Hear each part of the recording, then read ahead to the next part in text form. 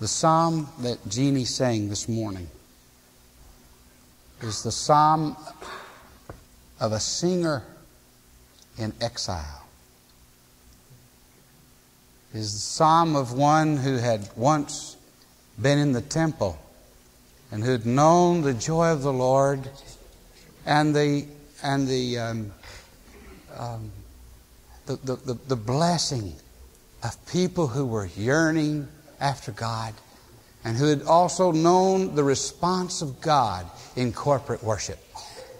It is a singer somewhere, probably in the north, who had once been in services like you and I, who'd known the sweet power of the Holy Spirit and heard the children of Israel praise God under the anointing, but now is in some foreign land under some captor, and is heard to cry the words that we heard her sing this morning.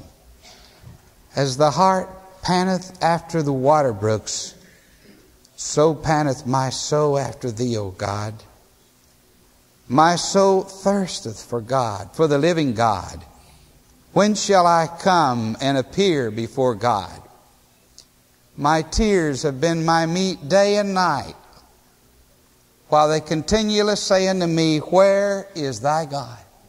These people who had taken this singer, for according to this psalm, this person actually led the singers into the temple.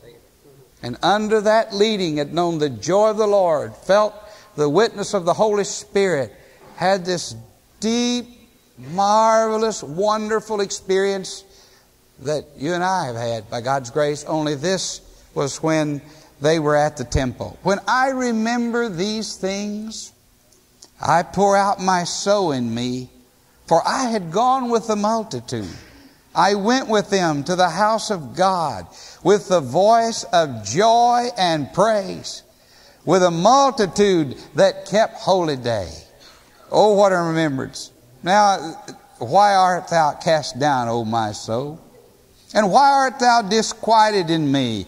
Hope thou in God. Now, isn't that something? This person's exhorting themselves in a foreign land, under captivity. They remember what it was like, and they remember how great it was to be with the multitude of worshipers, and now they're exhorting themselves. Why am I cast down? Hope thou in God. For I shall yet praise Him for the help of His countenance, or the help. I shall yet see His face. Oh my God, my soul is cast down within me. Therefore will I remember thee. Now, he's had these experiences in the temple, but he's had some other experiences in the Holy Land. He's out of Israel, but he refers to the land beyond Jordan. That's the Holy Land. I remember thee from the land of Jordan. That means God dealt with him somewhere as He's dealt with us. As he traveled in the Holy Land, as he traveled in Jordan, God dealt with him. He said, I remember those experiences. I remember the joy of it. I remember of the Hermonites. That means that in Lebanon and Mount Hermon, he had an experience with God there. And then there's a place, we don't know where in the world it is. It said, from the hill Miser. I had an experience on the hill Miser. That's a place of blessing. That's a place where God helped him. That's a place of remembrance and a place of joy. That's a place where the glory came down. So he remembers the temple. He remembers what it was like in the land of Israel. He remembers what it was like up at Mount Hermon. And he remembers a place called Mount Miser. There was a place, no doubt, where the tears streamed down his cheeks. I mean, this time for joy. Not because he was away from the blessing of God's people, but somewhere in the company of the righteous ones, God blessed his soul and filled him and helped him. And he might have even danced for joy as David did before the ark. But he's in another land. He's remembering these blessings. Deep calleth unto deep at the noise of thy waterspouts. All thy waves and thy billows are gone over me. This blanket of depression I'm under is covering me like an ocean. Yet the Lord will command His loving kindness. Now, oh my goodness. Well, I've just got to throw it in right here. No wonder Sharansky, no wonder the great Jewish dissident, asked for one thing while he was in Jewish prisons, in the gulags. He asked for the Psalms. And it was there that he rediscovered God. I just turned back to that biography you gave me by Martin Gilbert, and I got over in the back. I wish I'd have brought that. I just didn't know that I'd be speaking on it. But you see, he was captured in a foreign and pagan land, and no doubt they said, "Where is thy God?" It's a tremendous thing. I just thought of it. I thought, oh, there he was, Jesus. He just asked for the Psalms. It took the Psalms away from him one time, and he went on a hunger strike. And he said, and he was going to die unless they gave the Psalms back to him, because the Word of God was his meat day and night. Oh, that's great. That's great. Look, no wonder.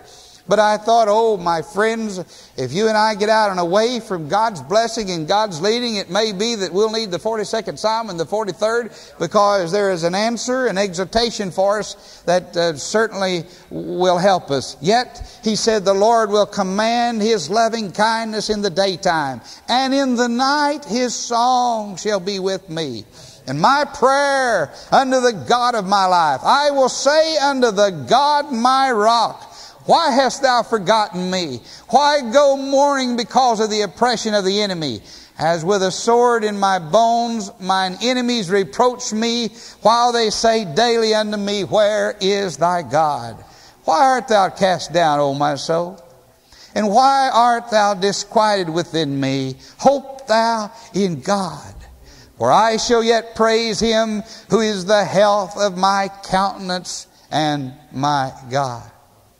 43 is written by the same person, under the same circumstances. The singer in exile.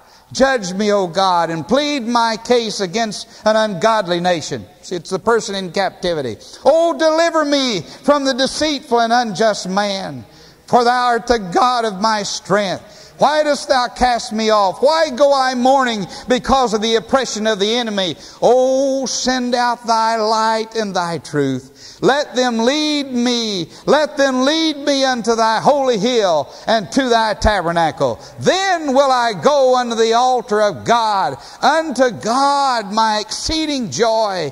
Yea, upon the harp will I praise thee, O God, my God. Why art thou cast down, O my soul?